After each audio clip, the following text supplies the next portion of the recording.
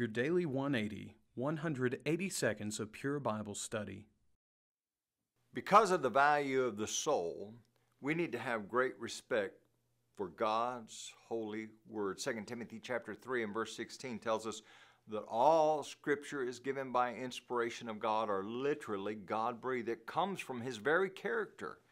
And so we need to honor this Word of God. We need to know it and search it and seek for truth. As a matter of fact, in Hebrews chapter 11 and verse 6, the end of the verse says something rather interesting.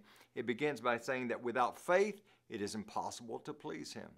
For he who comes to God must believe that He is, now get this, and that He is a rewarder of those who diligently seek Him. Now, as we dig into God's Word, we have certain responsibilities, and because of the value of your soul, you need to take seriously the way you deal with God's Word. There's a consistent theme that runs through the Bible, and that is you need to handle accurately the Word of God. 2 Timothy chapter 2 and verse 15. In Deuteronomy chapter 4 and verse 2, we read these words. Moses would say, "You shall not add to the word which I command you, nor take from it, that you may keep the commandments of the Lord your God, which I command you." Now listen to this again. You shall not add to the word which I command you, nor take from it.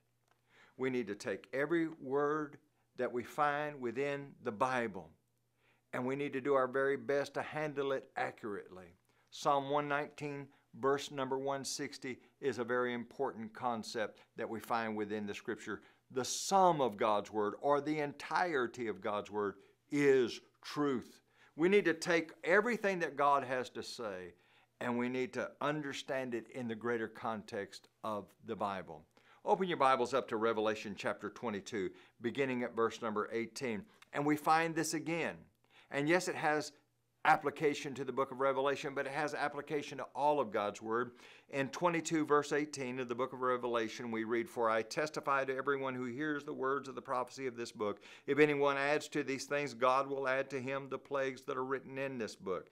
And if anyone takes away from the words of the book of this prophecy, God shall take away his part from the book of life, from the holy city, and from the things which are written in this book." We have no right to come to the Bible and say, well, I like this, I don't like this.